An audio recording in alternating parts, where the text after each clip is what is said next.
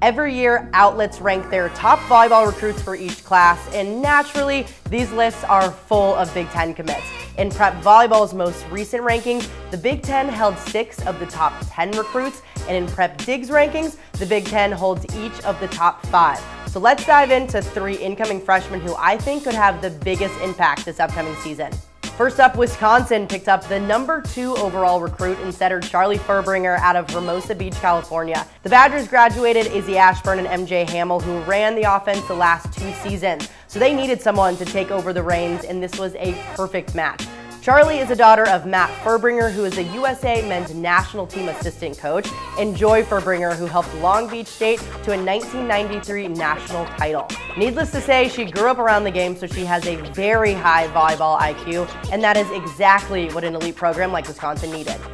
After graduating Big Ten stud setter Mac Pedraza, Penn State needed a quick replacement to lead that loaded offense, and they got exactly that with who Prep Dig says is the number 1 overall recruit in setter Izzy Stark out of Colorado. Stark stands at 6'1", so she's a physical presence up at the net, and she has great range to get everyone involved. Izzy's also very familiar with a program like the Nittany Lions because her sister Angelina Stark has played for the team for the last 3 seasons and still has 1 year left. Lastly, Ohio State is bringing back some big names like Emily Londot and Riley Rader, and they're adding another with outside Emerson Selman out of Maryland, who is Prep Dig's number 5 overall recruit.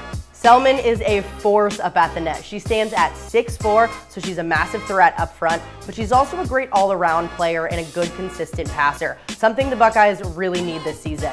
Furbringer, Stark, and Selman have all been in the USA circuit and have already turned heads of those at the next level. These are only a few of the names you need to keep on your radar for this upcoming season, but with the talent coming in to an already stacked Big Ten conference, you can expect it to just get better and better.